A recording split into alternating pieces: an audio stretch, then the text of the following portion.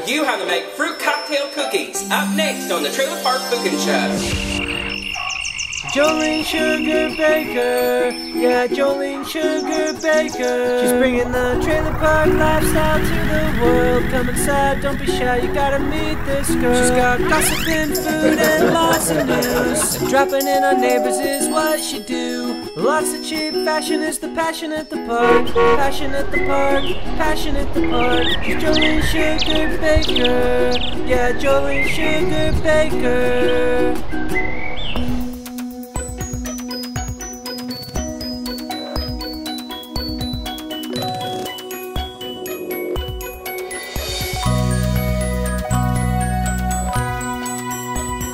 Trailer Park fans, it's Jolene Sugar Baker, the Trailer Park Queen, and welcome to the Trailer Park Test Kitchen, and welcome to another edition of Cooking with Jolene, the Trailer Park Cooking Show, where I teach you how to live on a budget and do it the Trailer Park way.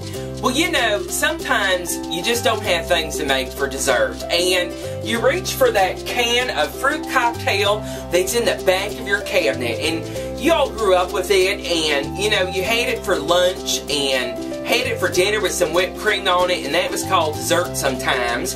But did you know that you can make a great cookie out of fruit cocktail? Yes, that's right. We're going to turn a can of fruit cocktail into a great cookie that just, I think they sparkle. I think they do. It's a fruit cocktail cookie up next on the Trailer Park Cooking Show. I'll be right back. Welcome back. Making my fruit cocktail cookies is sure simple, and all you need is a stand mixer or a mixer or even a spoon to mix up the batter. And they sure do look pretty, and they use that can of fruit cocktail you've got hiding in the back of your cabinet. I've got 1.5 cups of brown sugar here, and I've got that in my mixer here, so let's go ahead and put the bowl on. And I've got 1.5 sticks of butter. That goes right on into the bowl, just like that. We're going to cream this together till that's nice and fluffy, so let's get that going and not fling that out of the bowl. Now that that fruit fly's in the way,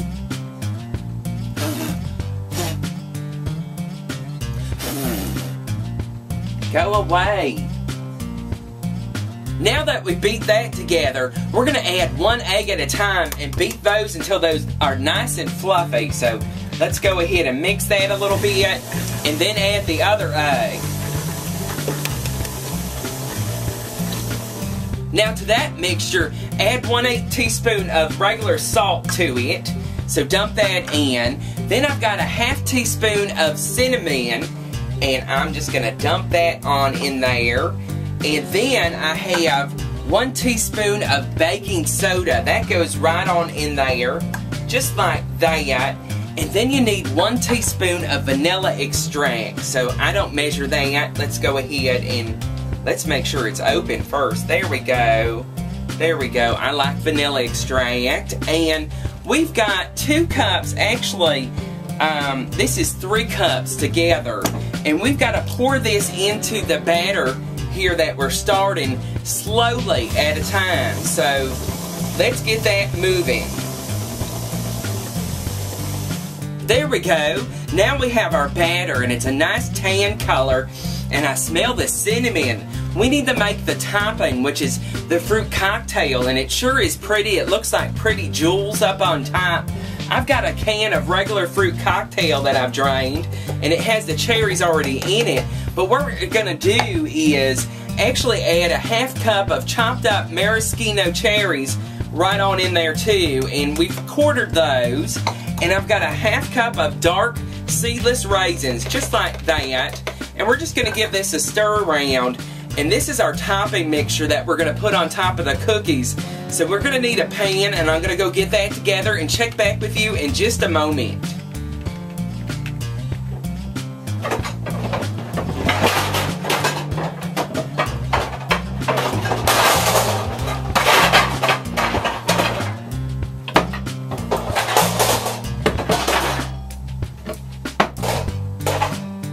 There we go. There we go. I've got a baking pan, and now I've got our batter, and I use a cookie scooper because it's 1 teaspoon, and that's what you need. You could use a teaspoon and just make sure that you drop it out. but you're just going to drop them teaspoon style about 2 inches apart down on the pan. And there we go. And just get a whole pan there, and I'm going to come back in just a moment to show you what else you're going to do. There we go. We dropped our cookies on the pan. Now we're going to take a glass and we're just going to smash them a little bit to push them down. There we go. Just smashing them with the glass, and it's kind of fun. I like doing it. Because now we're going to add the topping of the fruit cocktail right up on top. And they could stick, and that's okay. You could just let go of it just a little bit. There we go. We've got them pressed out just like that. Now, look at that. There's our fruit cocktail mix, and it's so pretty and fall-like the leaves. And we're just going to arrange some right up on top of the cookie, just like this, right there. I'll show you in just a moment. But what we're doing is just topping it with some of the cocktail mixture, and that's going to bake down in the cookie and look so pretty. I'll check back with you in just a moment to show you what it looks like. There we go. We topped each cookie with a fruit fly. There we go. We topped the cookies with the fruit cocktail and raisin mixture. Just a little bit up on top to add some of the color up on top of there and some of the flavor of the fruit. We've preheated our oven to 350 degrees, and they're going to bake about 10 to 12 minutes, and you're going to check them just like any other cookie. So let's go ahead and pop them in now.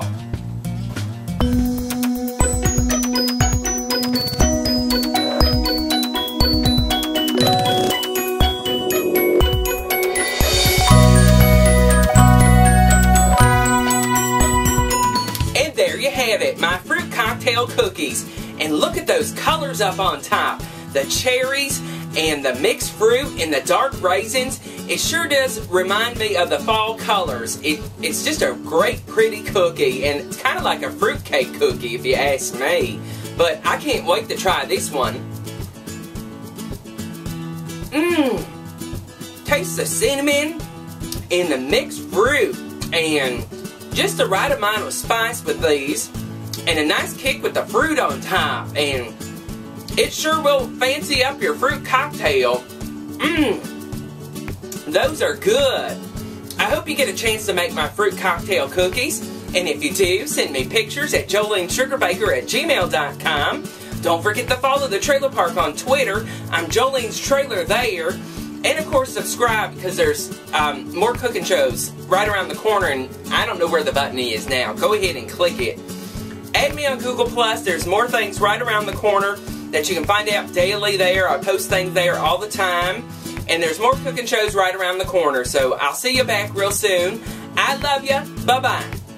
Slap on all your blue eyeshadow. Watch out for that big tornado. Get all filled with pride in the double wide.